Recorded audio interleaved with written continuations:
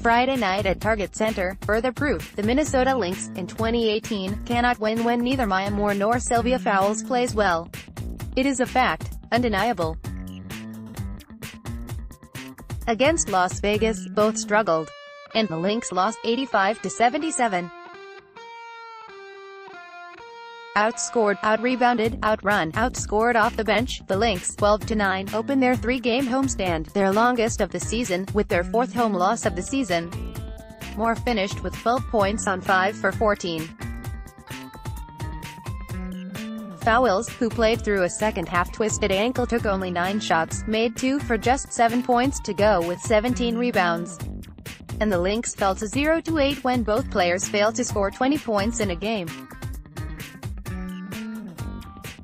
Lindsay Whalen had 22 points, her first 20-point game since August of 2016, and Simone Augustus had 14. Temi Fagbenous scored 10, but it wasn't enough to stop the Aces, 10-12, who won their fourth straight.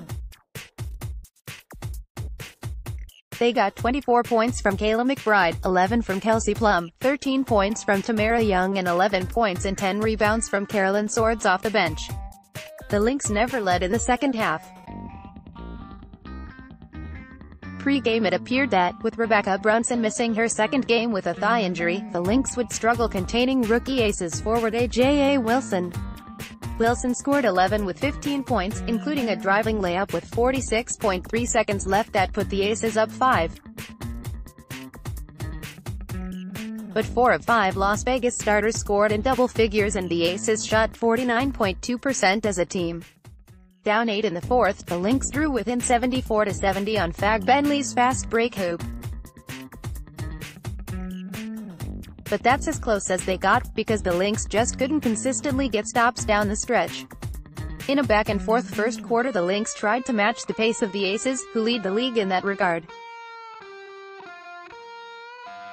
It was hit. Whalen had 7 and Zandalusini had 6, and they were a combined 5 for 7, and Miss Moore was 1 for 5.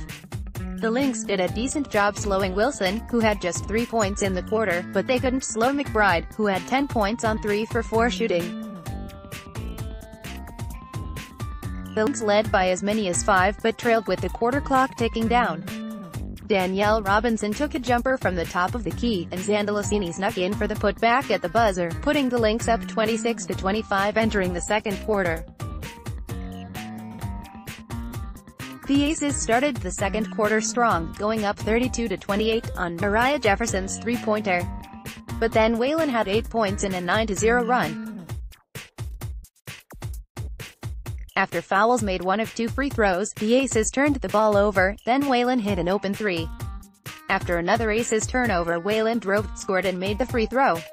After an Aces miss, Whalen was fouled and made both free throws for a 37-32 lead. But just when it looked like the Lynx were establishing some control, the Aces came flying back. Plum's three-pointer started a 15-5 run that included 5 points from McBride to take a 47-42 lead. There was an 8-0 run at the end of that stretch, which was finally ended by Fowles' free throw with less than a minute left in the half.